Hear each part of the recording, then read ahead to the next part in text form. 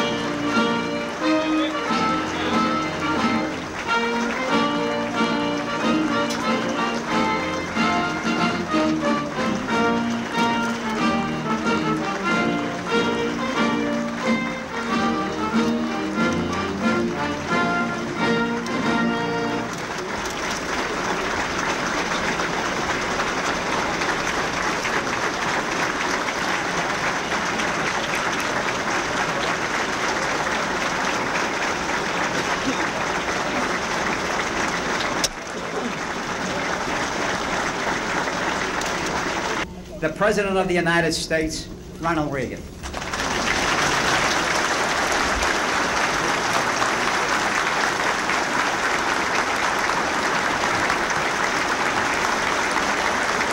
Thank you all very much. Thank you.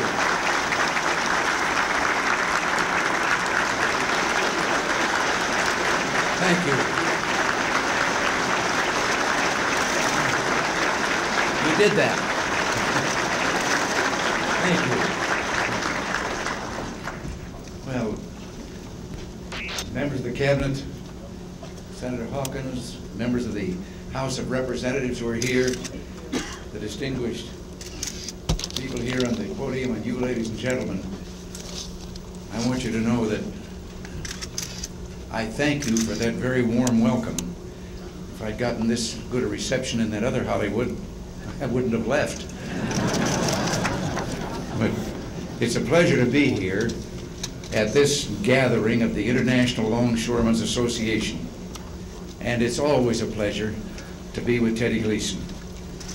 I tell you what I've always liked about Teddy. He sticks by his union. He sticks by his friends, and he sticks by his country. The kind of integrity and loyalty that is hard to come by today. And one reason that I wanted to come here was to thank Teddy and you members of the ILA for your generous support and encouragement. Having the support of union members like yourselves has meant a great deal to me. I hope I've returned that support.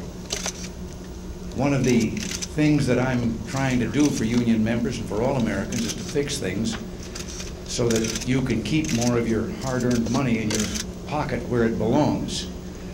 Not long ago, inflation was public enemy number one. We were told it could be a decade or more before we could ever hope to conquer it. Well, we brought inflation down from double-digit to 3.5% for the last year and less than 2% for the last 6 months. And that has helped the working men and women of this nation. You hear a lot about compassion in Washington from those who want us to return to the policies of the past. But their compassion is not for people. It's for programs. Now, maybe there's a little compassion for people, for the people who make careers out of running those programs. What would have happened if we had permitted inflation caused by some of those programs to remain double-digit? A family of 4 on a fixed income of $20,000 a year would be $1,700 poorer in purchasing power today. On top of that, they would have been made even poorer by much higher taxes. High inflation, of course, drove up interest rates and virtually shut down the automobile industry and the housing industry. The prime rate was 21.5% when we took office. It is less than half that now. Housing starts are up, auto sales are up, consumer spending is up, personal income is up, productivity is up.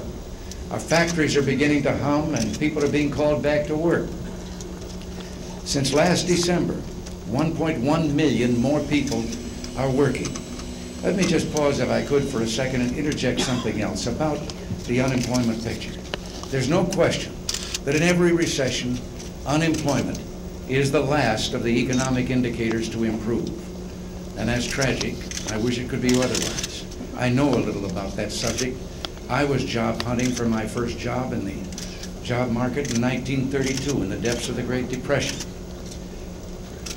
But we have to understand that there's more than just people who have lost jobs, who are out of work. 30% of today's unemployed are new entrants into the job market. It is not a static pool of people who throughout the entire recession have been there unemployed. 70% of the unemployed today have been unemployed for 7 weeks or less. And of all the weeks of unemployment, 50% of them are accounted for by 3.5% of the total unemployed. But that doesn't mean that we don't think there are things that can be done about it, and that's why we advanced spending for the next several years in public projects to advance it to the present so that we could stimulate more jobs in that way, and that's why we are dwelling on job training for the changes that have occurred in the job market. The recession that we're emerging from has been very difficult for many union members, especially those in auto and steel, as I mentioned before. But what we're doing is something that Washington has never had the self-discipline to do in the past. We're building a recovery that won't lapse back into inflation as soon as we turn around. We're building a recovery that is based on economic growth, that is based on government, not based on government temporarily pumping more money into the economy. The recovery that we're experiencing is an honest one, and we're building it to last. Just look back at the recession since World War II. I've heard a figure 7 before this present one, maybe give or take 1 or 2, that's about right. Again and again, the quick fix was applied, and inflation rose higher than it had been, and they laid a foundation for the next recession, which usually followed in just 2 or 3 years. You know, one of the things that I'm proudest of from my days in Hollywood is that I served 6 terms as my union's president. Now, 6 terms, I'll let you in on something. I don't think I could take 6 terms in Washington. But I'm very proud of my union service. And let me join your union leaders here today in saying, be proud of your service and of your union. Be proud of what unions symbolize. Free unions represent free people. Someday let us hope that the members of a union called Solidarity will be able to assemble like this and enjoy what ILA members enjoy every day, the freedom to organize.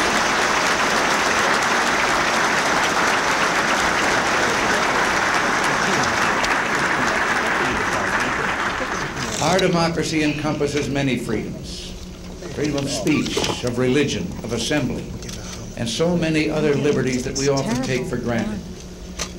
These are rights that should be shared by all mankind. This union has always patriotically stood up for those freedoms.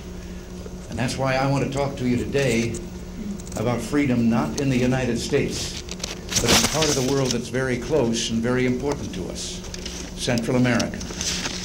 We all know that Central America suffers from decades of poverty, social deprivation, and political instability. And because these problems weren't dealt with positively, they're now being exploited by the enemies of freedom. We cannot afford the luxury of turning away from our neighbors' struggle as if they didn't matter. If we do turn away, we'll pay a terrible price for our neglect. In April, I reported to the Congress that the problems in Central America have the potential to affect our national security. This is still the case, and I want to reinforce it. Many of our citizens don't fully understand the seriousness of the situation. So let me put it bluntly. There is a war in Central America that is being fueled by the Soviets and the Cubans. They are arming, training, supplying, and encouraging a war to subjugate another nation to communism, and that nation is El Salvador. The Soviets and the Cubans are operating from a base called Nicaragua. And this is the first real communist aggression on the American mainland. And we must never forget that here in the Western Hemisphere, we are Americans in every country from pole to pole. This Florida community where we meet today is closer to Nicaragua than it is to Washington, D.C. 2/3 of our foreign trade and nearly half of our petroleum passed through the Caribbean. It's well to remember that in early 1942, a handful of Hitler's submarines sank more tonnage in that area than in all of the Atlantic Ocean.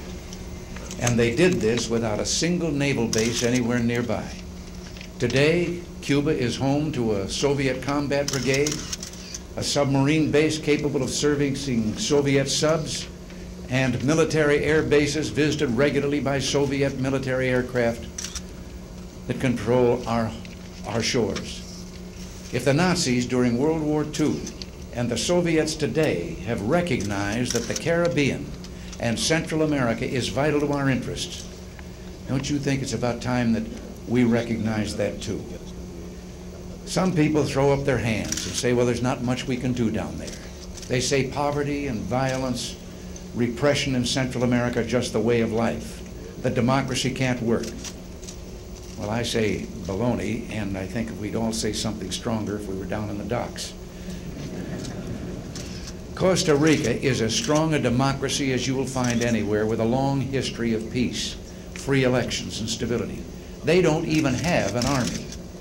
If democracy can work in Costa Rica and Honduras, if it can work in El Salvador and Nicaragua and Guatemala, there is still time for the people of Latin America to build a prosperous, peaceful, and free future. And we have an obligation to help them for our own sake as well as theirs. People throughout Latin America are waiting to see if Republicans and Democrats in this country can work together to make the United States what it should be, a loyal friend and reliable defender of democracy and human decency. I believe that we must exercise that leadership, and the time is now. Since I spoke to the Congress in April, Cuba has sent one of its best-known combat generals to Nicaragua. More Cuban soldiers and Soviet supplies have arrived in Nicaragua. This cannot be allowed to continue. Tomorrow, July 19th, is the 4th anniversary of the Sandinista Revolution. This was a revolution that promised to bring freedom to the Nicaraguan people. History will call it the Revolution of Broken Promises. Tomorrow, the 9 military commanders who rule Nicaragua with Cuban and Soviet power will indulge in boastful revolutionary rhetoric, but there are few left who will believe them. This consensus throughout the hemisphere is that while the Sandinistas promise their people freedom, all they've done is replace the former dictatorship with their own, a dictatorship of counterfeit revolutionaries who wear fatigues and drive around in Mercedes sedans and Soviet tanks, and whose current promise is to spread their brand of revolution throughout Central America. What kind of freedom have the Sandinistas established? Just ask the 1,300 stevedores at the Nicaraguan port of Corinto. Last month, their union assembly was packed with Sandinistas, and 6 union leaders were arrested. Their presumed crime was trying to develop ties with independent trade unions, including some here affiliated with the AFL-CIO. I can tell you one thing. If all the longshoremen in Corinto were like Teddy Gleason, the Sandinistas have got a real fight on their hands.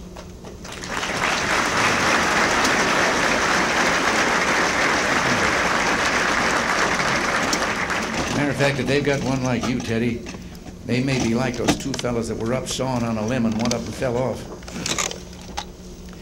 And there was a wildcat down below, and there was sounds of struggle coming up, and the one up, still up on the limb, called down and said, "Hold on." And he said, "Hold on."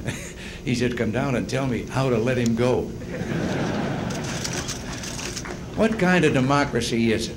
Ask the Nicaraguan refugees who risked starvation and attack to escape to Honduras. Let me read to you directly from a newspaper article. One Nicaraguan man, still filthy, ragged, and above all, hungry after an odyssey that began 5 weeks ago, breathed a note of thanks. God has smiled on us. Imagine, with barely clothes on his back and nothing in his stomach, he believed that God had smiled on him because he'd arrived in free, democratic Honduras. This man fled Nicaragua in May with many others when they learned the Sandinistas planned to relocate their villages. Let me quote again what one of the many others, what they had learned and what they had to say. They said, "We left everything. We left the pigs, the corn, the animals. This year they wouldn't let us plant because they wanted us to move closer to the military bases. They wanted us to be in the militia, and we did not want to be executioners." But when the Sandinistas first took power, all their neighbors hoped that they would embrace democracy as they promised. In the first year and a half after the revolution, the United States sent $118 million worth of emergency relief and recovery aid to Nicaragua, more than provided by any other country in the world. But the Sandinistas had lied. They rejected their pledges to their own people, to the Organization of American States, and to the world. Let me say a few more words about those specific promises. The Sandinistas had promised the Organization of American States that they would hold elections and grant all human rights that go with a democracy. In short, they literally made a contract to establish a true democracy. The dictator Somoza was then persuaded by the OAS to resign, and the government was turned over to the revolutionaries and recognized officially by the Organization of American States. So far, so good. But then, one faction of the revolutionaries, backed by Cuba and the Soviet Union, seized total power and ousted their revolutionary comrades who had been fighting to establish a real democracy. Nicaragua today is a nation abusing its own people and its neighbors.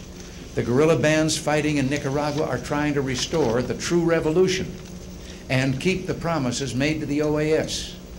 Isn't it time that all of us in the Americas work together to hold Nicaragua accountable for the promises made and broken 4 years ago? There's a vital link between what's happening in Nicaragua and what's happening in El Salvador. And the link is very simple. The dictators of Nicaragua are actively trying to destroy the budding democracy in neighboring El Salvador. El Salvador is moving toward a more open society and government in the midst of a foreign-supported guerrilla war. National presidential elections are planned. Through their peace commission, they've offered to talk even to the violent opposition about participating in these forthcoming elections. They've implemented an effective land reform program which has provided land for over 500,000 Salvadorans, and they've given amnesty to former guerrillas. This is El Salvador's revolution. It is one that is building democracy. Contrast this with the corrupted revolution in Nicaragua, one which has repressed human liberties, denied free unions and free elections, censored the press, and threatened its neighbors and violated a public pledge. It's time El Salvador's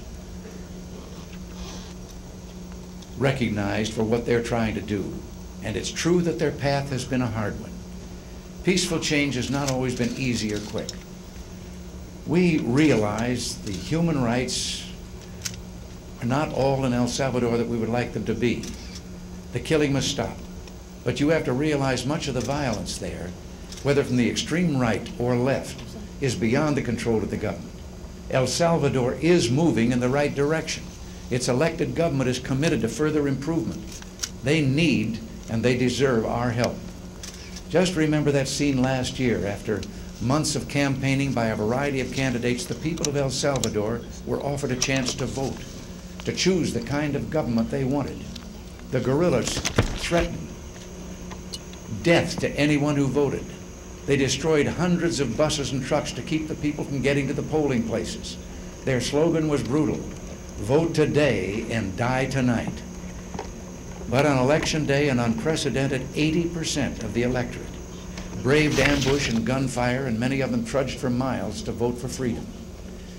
Members of our Congress who went there as observers told me of a woman who was wounded by rifle fire on the way to the polls. She refused to leave the line to have her wound treated until after she'd voted. Another woman had been told by the guerrillas that she would be killed when she returned from the polls. She was a grandmother, and she told the guerrillas, You can kill me, you can kill my family, you can kill my neighbors. You can't kill us all. The real freedom fighters of El Salvador turned out to be the people of that country. The world should respect this courage and not allow it to be belittled or forgotten. And I say that we can never turn our backs on that. The United States.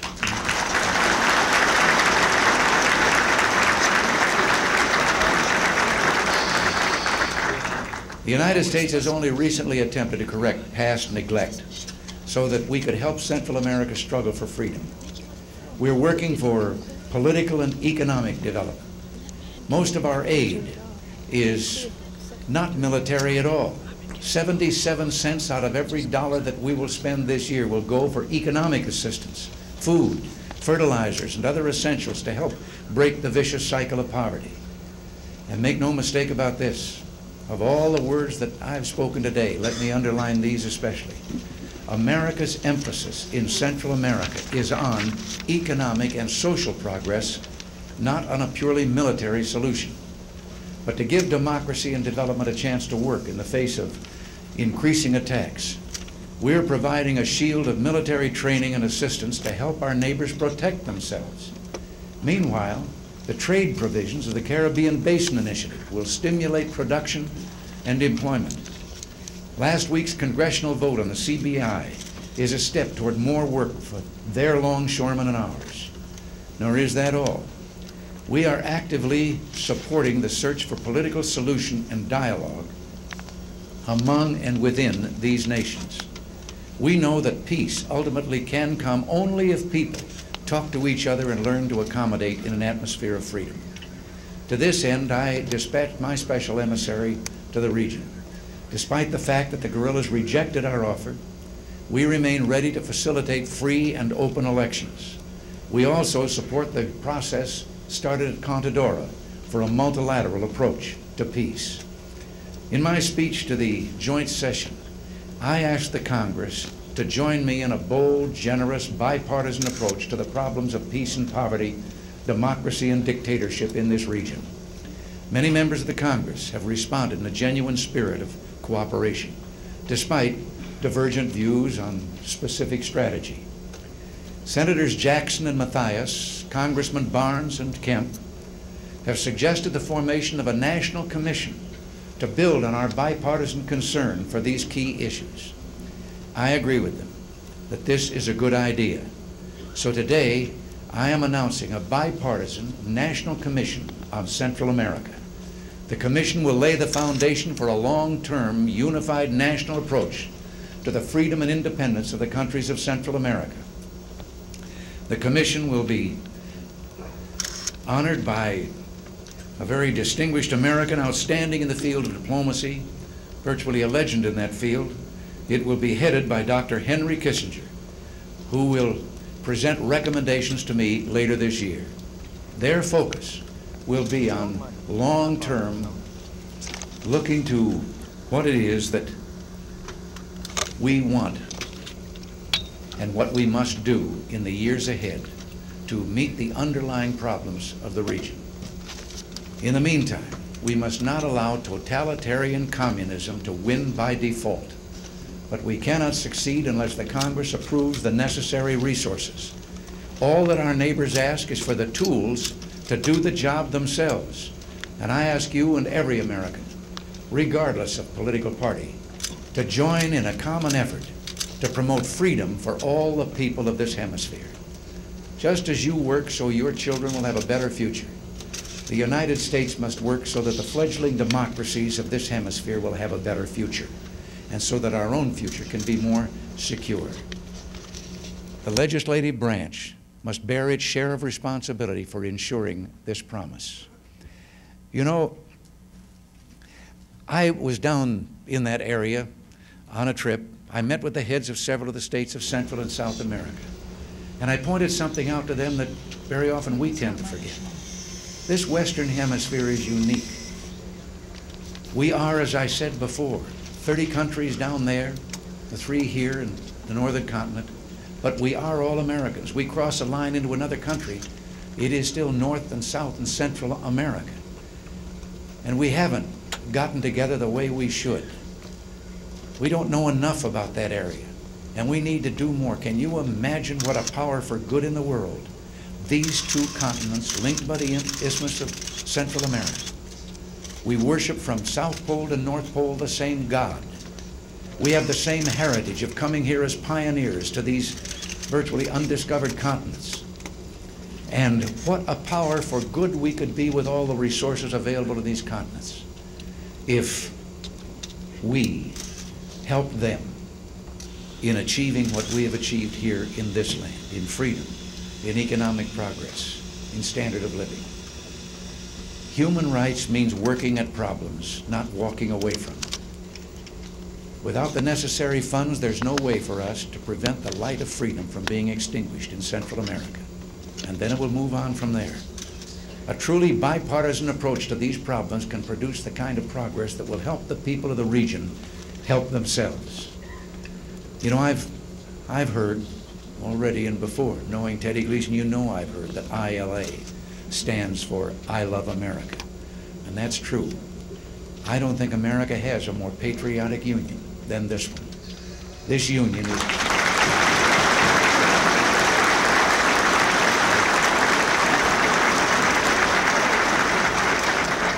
This union is great for the same reason America is great, because so many different groups are working together, pulling together toward a common goal.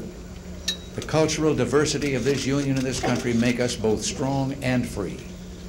President Harrison once said, "In America, a glorious fire has been lighted upon the altar of liberty. Keep it burning, and let the sparks that continually go up from it fall on other altars and light up in distant lands the fire of freedom." Today, I ask you to join me in an effort to keep the light of liberty alive in Central America. We must never let freedom fade where there's a chance to save it. We must never let the enemies of human dignity die out, simply because it's the embers, I should say, not the enemies, the embers of human dignity die out, because it's easier to turn the other way. With a timely investment now, we can save freedom in Central America. And I believe we must make that investment. I believe we have a moral responsibility to do so.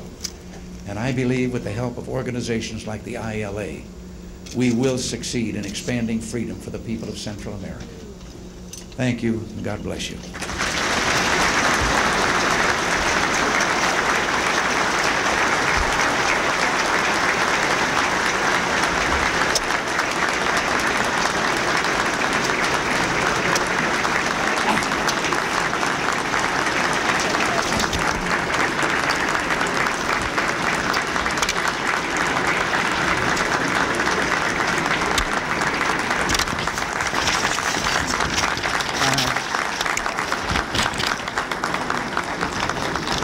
Mr. President, I'm simply overjoyed by your visit here this morning. And I think I speak for the rank and file of the ILA. I think they welcome you here today. They welcome to hear your programs, and we will participate in those things. And we remember from going to school, we didn't go too long. We left in the 7th grade, Mr. President, but we remember the Monroe Doctrine. And that's what we should take care of and make sure that America is safe. And on behalf of this organization, I'd like to give you this little bag. I know you can't take it home with you. I'm glad to present it. And whenever Gleason and Reagan gets together, there's always a time for a song.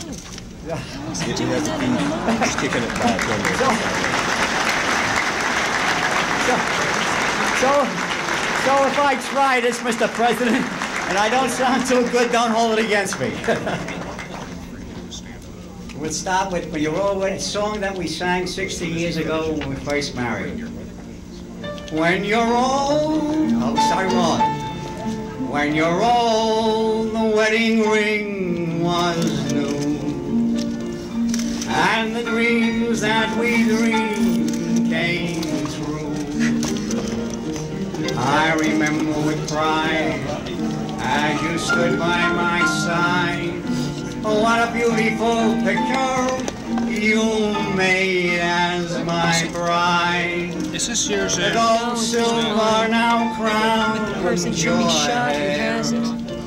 I can still see those gold ringlets there. Love's old flame is the same as the day I've changed your name. When you rolled the wedding ring was new